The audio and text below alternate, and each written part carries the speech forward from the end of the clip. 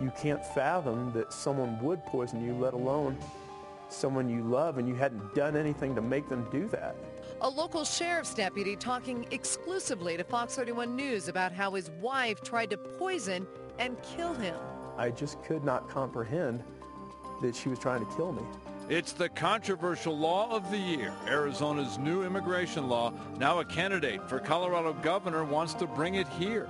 And bears. They're back from hibernation and back in Colorado neighborhoods, too. Good evening. Thanks for joining us. I'm Libby Weaver. And I'm Ron Zapolo, a Jefferson County sheriff's deputy targeted by his wife attempting to kill him. She fed him a salad mixed with food poisoning. Now he's speaking only to Fox 31 News. Investigative reporter Heidi Hemmett is here with the one-on-one interview. Yeah, that's right. Well, Deputy Allen admits that there was some conflict in his marriage. His wife was depressed, had threatened suicide. She was spending a lot of time working for a mutual male friend.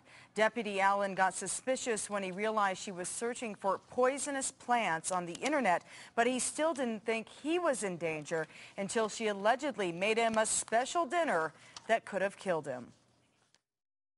Only woman I'd ever been in love with. He thought he had the picture-perfect family. And I had tears coming into my eyes when she came down the aisle. He married his first love. They adopted a beautiful daughter. Thought we were the all-American family. And even though there was some trouble in their marriage, but I was committed and thought we were going to grow old together. Deputy John Allen thought they would be together for the rest of his life. You can't wrap your mind around it. That is, until he learned his wife was planning his untimely death. It probably took me several months to even just comprehend that the woman I loved had tried to kill me. Deputy Allen says he had been worried about his wife because she seemed suicidal.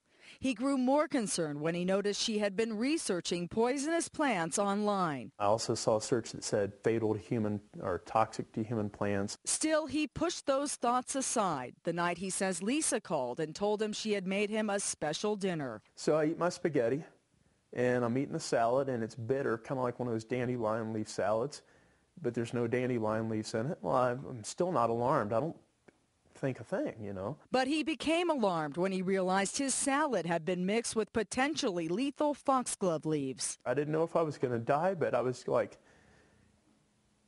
I can't even tell you how to comprehend what's going through your mind at that point. A hospital toxicology test later confirmed what Deputy Allen didn't want to believe. I couldn't comprehend that she was trying to kill me. I knew it. I knew it, like I said, all the facts were there, but I couldn't bring myself to understand it. Lisa Allen was charged with attempted murder and pleaded guilty to a lesser crime in exchange for a plea agreement. You'd think that I wouldn't have been naive being in the profession that I'm in, but before that was all everybody else's life. That was what I saw in my job on the street. That wasn't my home.